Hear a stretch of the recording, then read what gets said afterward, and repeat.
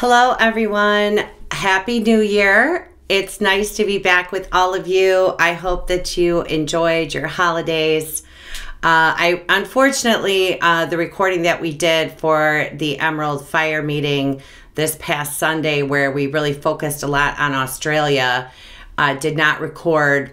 But I wanted to just extend again my empathy to all of you there. I'm able to, and I will teach others how to, I forget what it's called, what the term is called, when you're able to like send yourself somewhere else, and going to Australia, it's so oppressive there right now that I can do it for a few seconds and then I have to leave.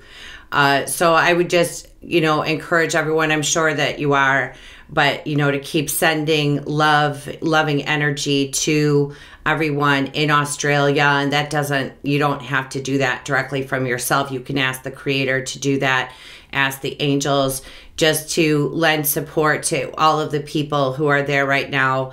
And of course, the animals. So I just wanted you to know that, my heart is with you. And I'm always sending love and energy and envisioning the rain. And the Emerald Fire meetings that we do, the first meeting that we had was November 11th of 2018, and weeks after. And I was asked, the one and only time I was asked, to send a wave of energy through the earth. I don't remember what the ray was, but we did that work. And then weeks later, it was reported that there was a wave that went, I think it was from the coast of France and then through the entire earth. That's not a coincidence. We did that. So it's really powerful work. And I appreciate all of you who dedicate an hour or so a month to doing that work with me. So yeah. So let's talk about what is going on with this full moon eclipse that we have in Cancer. We have so many huge things happening in the astrology this week. Uranus, we have this full moon coming on the 10th, and that will be at 7:21 p.m. London time. So 1:21 in the United States for Central Time. And I'm sorry, I apologize, but I did not write down Sydney. But we have that on the 10th, and at the time of the eclipse, Uranus will already be stationary. He has been retrograde for about 6 months or so, and he will move forward. As he moves forward, then the Pluto and Saturn conjunction will come to its perfection on the 12th. They will be at that will happen at 23 degrees of Capricorn, pretty much opposite the degree of the full moon that we have in Cancer. And whenever we have full moons, those are when things are illuminated for us. Some light is shown to some situation where maybe we were a little foggy about what was going on. But this eclipse has some really interesting energy, very serious energy playing out. And so this is a big week for all of us. A turning point is what Metatron is saying. And the energies of eclipses, I hear people all the time, give a time, like how many months will go by while these energies play out. They pretty much set the stage until the next period of eclipses. The next one that comes on July 5th is on the United States sun. So obviously, because 4th of July, that's where our sun is. So big things. And then the one that we're having now, the lunar eclipse that we're having now, is in the sign of our sun in Cancer. So, and we know that, like we've been talking about with the Saturn, Pluto, South Node, and Jupiter debilitated there with the South Node in Capricorn, that whenever the South Node is involved, then it's typically like a lower energy that we're dealing with. When we talk about light and shadow, I mean, the South Node in your chart is something that you've perfected, but now you're coming here to show that you've perfected. And we always look at that for healing sessions, this where the South Node is in the natal chart. And, you know, Capricorn is in its lower form. It is the authority figure, and it brings us structure. And, you know, it's very stable energy. It's an energy of high ambition where you reach like the pinnacle and you're able to create a legacy for yourself on the planet. And with the South Node, that's where we come into the dictator. And when we're looking at the Saturn and Pluto conjunction, you know, going on right now with Pluto in the South Node mixed in, that's like dirty secrets. You know, Jupiter as well, that's like dirty politics. And so I think we've seen already in this past week, you know, someone who is worried about losing their grip on power, you know, go into a sovereign nation and execute someone. And that comes back to us. You know, there's always give and take, and everything, energy is always in a flow, and there'll be something to answer to for that. So we'll see how all of that plays out. And I said during the Emerald Fire meeting that I haven't been shown that there would be an all-out war. It's, you know, I don't know how we really categorize that now when we just bomb people and we don't really call it a war, but I haven't been shown that there would be an all-out war. But this energy does portend a lot of anger, a lot of hostility. And when with Jupiter so close to the South Node, they're just within a degree or so of one another. Jupiter is about truth and faith and the broad vision. He's the ancient ruler of Pisces, and he also speaks to freedom and justice. And so when he's with the South Node, then that it's sort of like he's kind of being held hostage. You know what I'm saying? Like once he moves past that, and once the South Node moves into Sagittarius in May, I'm not sure how much of that is going to change, because Sagittarius then Jupiter is the ruler of Sagittarius, and Jupiter will be, you know, ruling that South Node while he's debilitated in Capricorn. And so I'm not sure how long these energies are going to play out.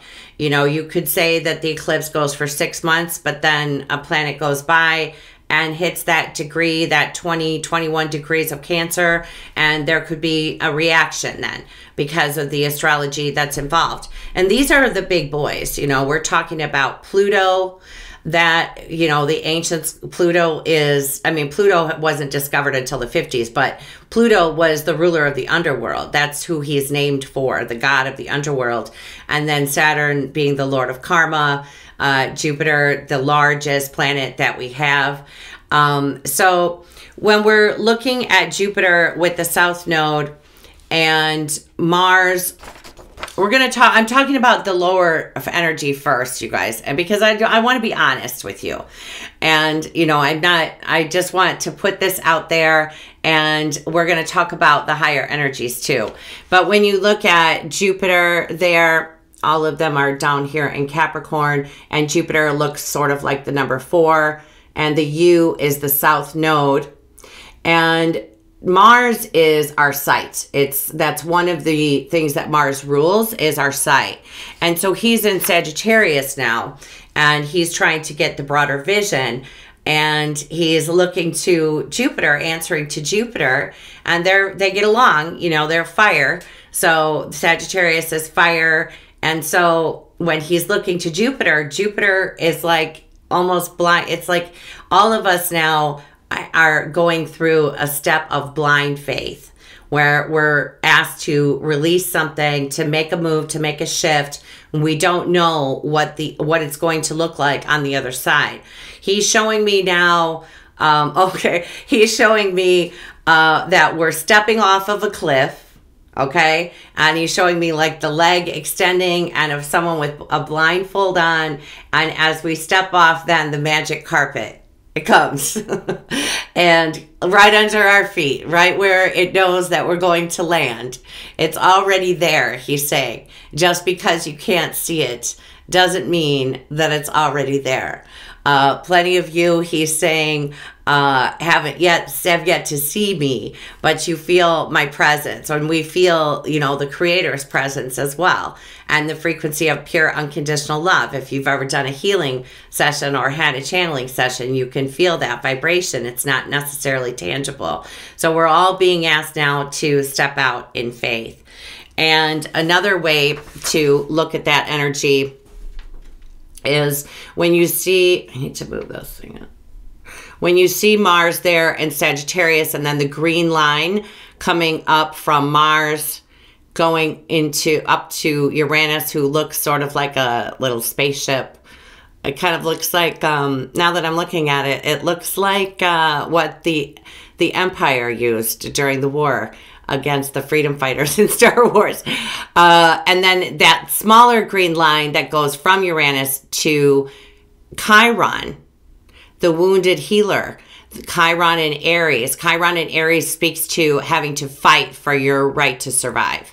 And Uranus speaks to freedom and the breaking of ties, of bonds, of whatever has been holding you back. That is an energy of freedom. That's why he is calling this Freedom's Gate. Because this is really like something is going to go when Jupiter is with the South Node. Like when you have a transit of Jupiter past the South Node, you will typically lose something that you believed valuable, that you wanted, that you desired. But in the end, it works out that it was better for you not to have it. And so there will be things that fall away. This is definitely like a mega eclipse energy of endings and things falling away so that we can, he's saying, go forward like an explorer and seek what it is that our heart desires, okay? Because Mars is, he is the ambassador of truth while he's in Sagittarius, and he wants to be free. He needs freedom, and something is holding him back here. And that those energies are going to break through and bring freedom. Chiron is the wounded healer, but it's also the I am. The I am that is inside of each of us that is somehow clouded, somehow blocked, somehow not in our consciousness, because there's healing to do so that we can remember who it is that we are. You know, we're always here remembering that we're the universe, having an experience and not getting bogged down. And I know right now, especially if you're living in Australia, that is not an easy thing to do. But we're asked to trust, he's saying, and to have faith that everyone is going to, all of us will land on our feet. And he's saying to reach for the stars, to see the dream that you're envisioning for your life, to be emboldened in that vision and to claim it and to start saying, thank you that I have this in my life right now, whatever this is for you. Thank you that I have a job that I find rewarding for my soul, that feeds my soul, that makes me, you know, want to get up in the morning and go to work. It doesn't feel like work. Thank you for that opportunity. Thank you for the opportunity that you're bringing me so that I can find financial stability in doing something that I love. Thank you for bringing the right partner to me at the right time. I'm worthy and deserving of these things. So with the full moon, that's, you know, the manifestation of something that you've asked for before. Something comes to fruition. And Cancer is emotion. And it's the nest. It's the safe harbor. It's the place where our heart is safe, where we're nurtured and we're loved. It's like being able to let your hair down and just be yourself. And Cancer, the lower Cancer, is that we can become, and everybody has a moon, so I'm not singling out, you know, all of the Cancers there. And I have a moon ruled by Cancer, so, but Cancer and our moon is where we can have things that we know are not good for us and that we know aren't bringing us happiness, but we've become complacent because we don't want to let go. It's comfortable. We might not like it. We might not be so happy in the relationship, but it's comfortable. We know what's expected of us. And that's just sort of like this habit, this routine that we get into that we're comfortable with. And when it's time to release it, it can be really hard to let that go. And same with Pluto, you know, that's a Scorpio, Cancer. They sort of share those qualities of, you know, being resistant and letting go and not allowing ourselves to let go of things that no longer serve us. And the moon when you're looking at the moon, in opposition to that Saturn, Pluto, Sun, Ceres, Mercury. This could be a lot of habits that have to do with food, actually. Looking at that, because Ceres relates to diet and so does Mercury. And Mercury and the moon both relate to habits. So this could be even, you know, with Pluto and Saturn there, an addiction. And I'll say for last year in 2019, when we had that Jupiter-Neptune square, that really amped up addictions.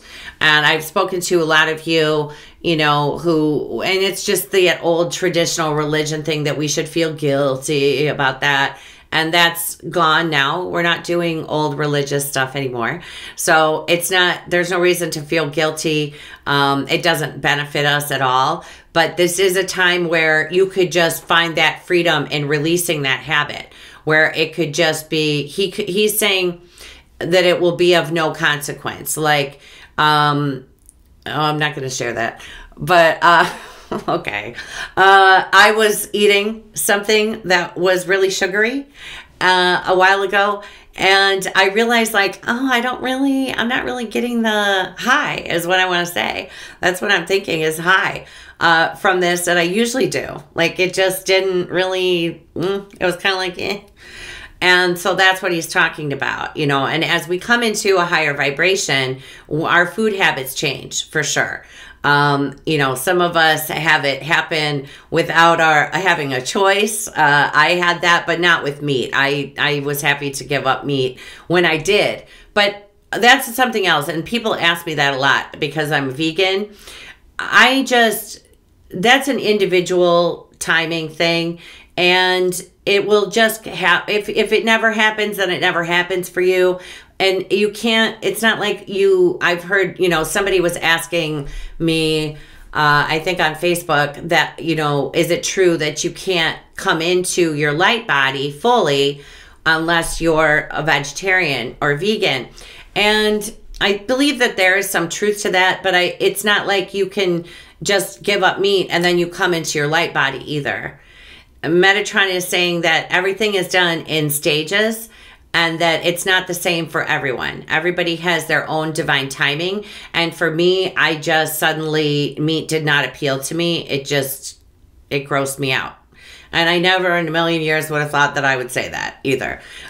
So I'm just saying that if that's something that's beneficial for you, that will come about when it's meant to. It could be with this energy that within the next 6 months, you decide to make a radical shift in your diet, or it's easy for you to lay down a habit, or maybe there's something that you're habitually doing with Mercury. It could be just the negative thinking. And Mercury, I want to mention too, is out of bounds. So he's not in the, you know, the path of the sun that's from, you know, the solstices.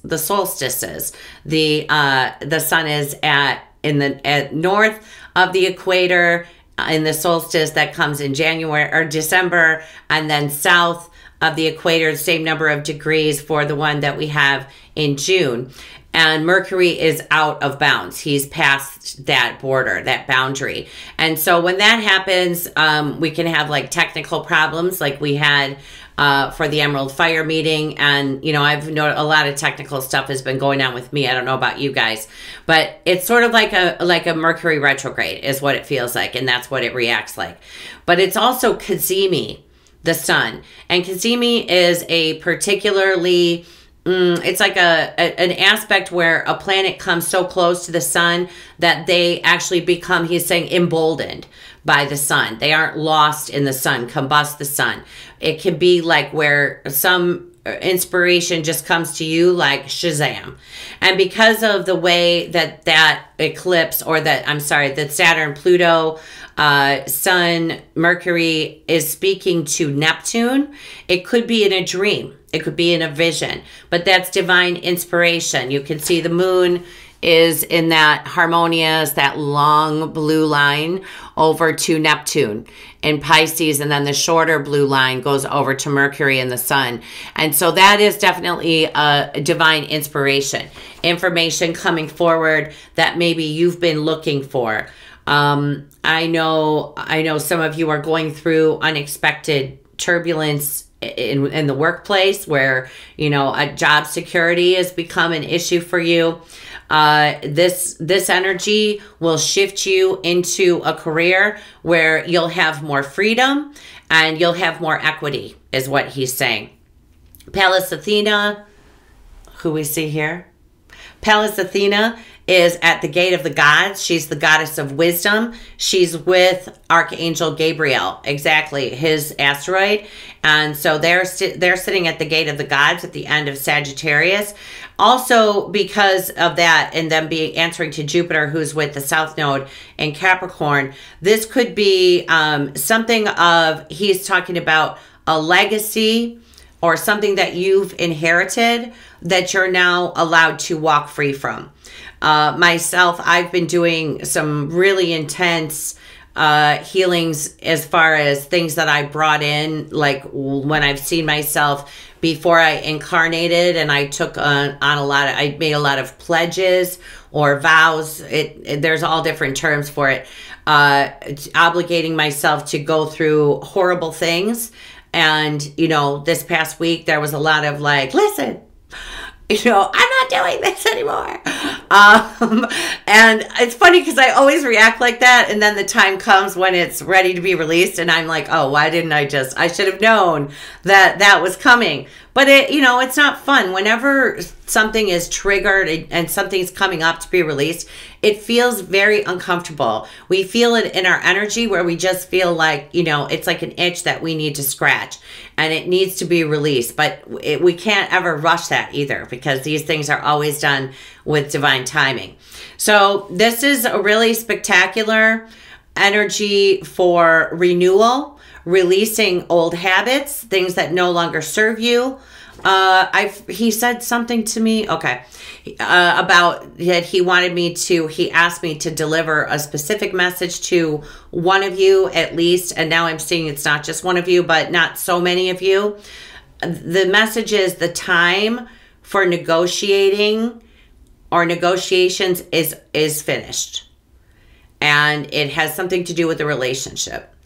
And so I'm not sure what, you know, I don't know who it is or see you, but I do know that I feel like you're a female, and that this is not easy for you.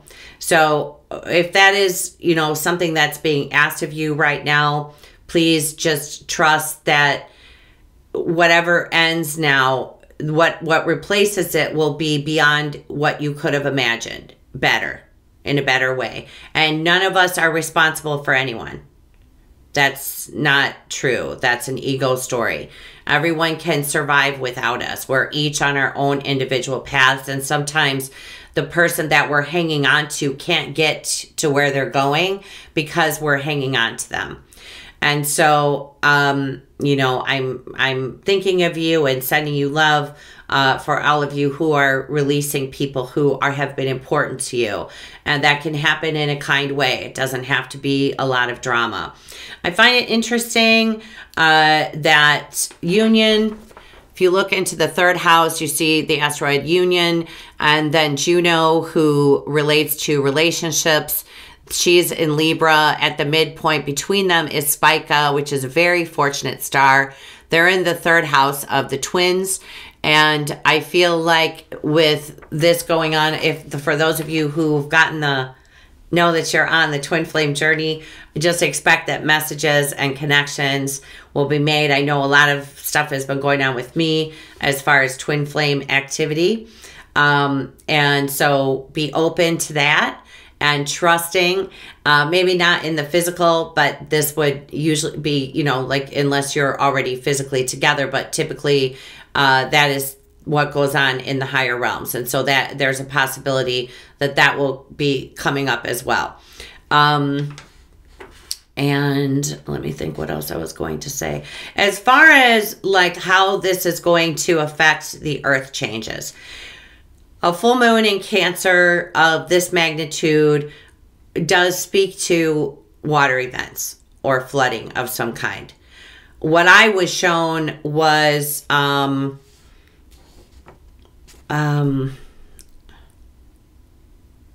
okay.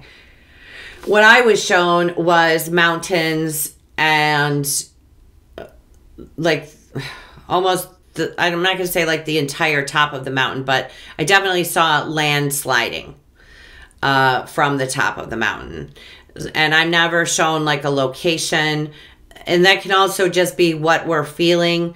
I will say that the vertex, which is like a karmic marker in the chart, is with the sun. And Capricorn is about the mountain that we climb, you know, that we're all trying to reach to do the work that we came here to do. Capricorn is the sign of the master. And this energy, with all of the Capricorn energy that we have going on, is about building something for tomorrow, is what he's saying. Building something for tomorrow. Letting go of yesteryear, because Capricorn can also is the old man as well. So letting go of the past and letting it, and he's saying whatever solutions or answers haven't come, just to let them go, and they will resolve themselves, is what he's saying. I know a lot of astrologers have been posting this week on Facebook that they've closed their investment accounts. He's saying that necessarily, you know, may be unnecessary, but that not to be making any questionable investments at this time. Okay, this isn't an energy where you want to be putting a lot of money into something. Unless it's like something like, and what's a lot of money, right? I'm saying like you don't, maybe not wanting to make a huge purchase where you're not sure exactly what you're getting because of the trickster energy of Mercury that's involved, and then Saturn and Pluto conjunction. Maybe not the best time to be launching something that you want to have a long life. So, and this energy is going to play out, because this Mars-Pluto conjunction is what I'm talking about, through March. Okay, so that I know that he told me that a while ago. So not maybe related to the eclipse, but in relation to how long that could, you know, financial things. I would be very careful about making a large investment or a large purchase, especially if it's something for luxury. If it's something of necessity, then yes. But if it's just a luxury item, it wouldn't be a good time to be doing that. So I was going to read to you. Oh, also he wanted me to mention that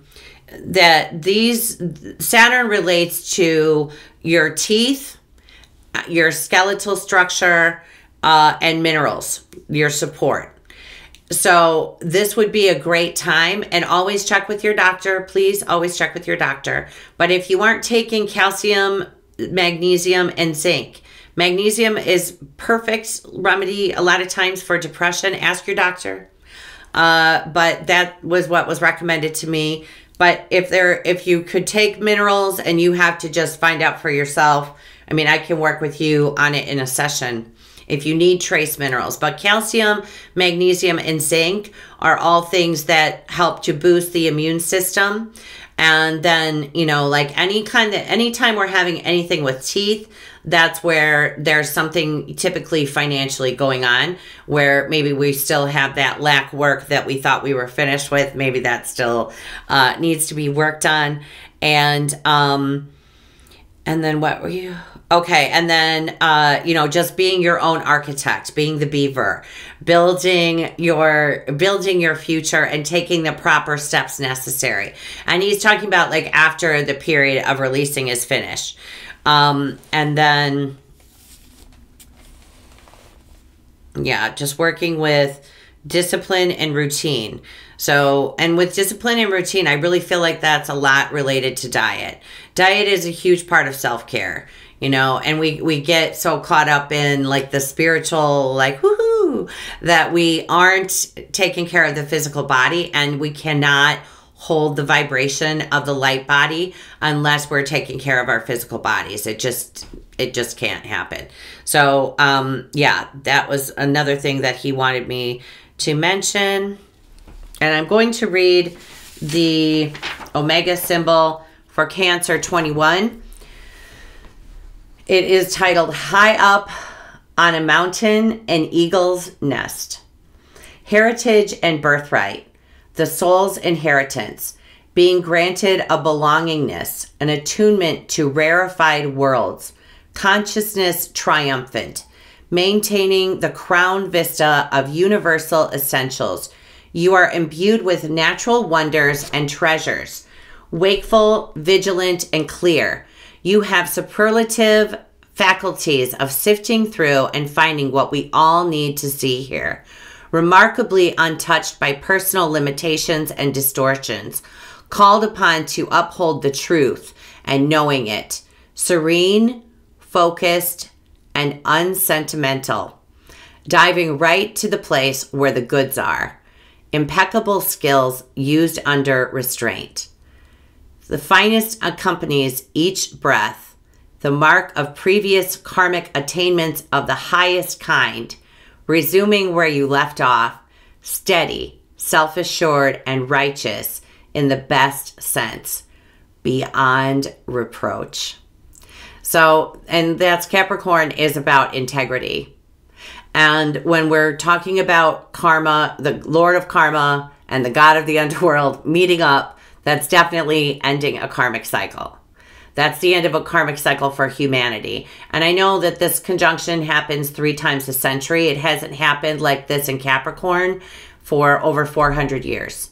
It's significant. It's very significant. When they've come together before, that was the start of World War I, other wars, but also other movements toward freedom that were successful, that are still going on. And so whatever we see now going on in the news, we're just going to keep trusting that the peace is coming and holding space for the light. Consciousness triumphant. We are setting the tone for the consciousness. Unless we give in to fear, we're setting the tone for consciousness. That's what we're doing. That's what the Light Brigade has landed, is what he's saying. The Light Brigade has landed. Our consciousness and how we see the future, this is quantum physics. This isn't just some willy-nilly, you can't create your own reality. Quantum physics says, yes, you do. So the way that we see the earth and what's going on in the world is coming to a place then that will set us on the right path. And, you know, not worrying so much about, you know, what's going on in the news every day. It's really hard to get on Facebook these days. I find I almost need to, like, I have to do an energetic shower after Facebook. So be careful with social media and the news, and keep focused on high up on the mountain in the eagle's nest, taking the eagle's view. Just surveying the land and saying like, wow, look at all that crazy stuff happening. Can't wait till that's over and peace reigns. So everybody take care of yourselves. I think the special is still on the website. I meant to check that before I got on the Christmas special. Appreciate you guys, all of you who have booked with me. And if you're also sensitive stomachs are coming up right now for a lot of people. I know one of my children actually is having that too. And, you know, just if anything during eclipse season, anything comes up that's weird medically, go to the doctor or whoever you've chosen as your health professional. Go and see that person so that you can have that taken care of. Eclipses, a lot of people leave. And there are a lot of health things, complications that can surface in a time like this too. And just know that, you know, with Chiron and Mars and Uranus all having that conversation, and there being a full moon in Cancer, if you're feeling really emotional right now, that's just what you're just releasing. And just let yourself have a good cry.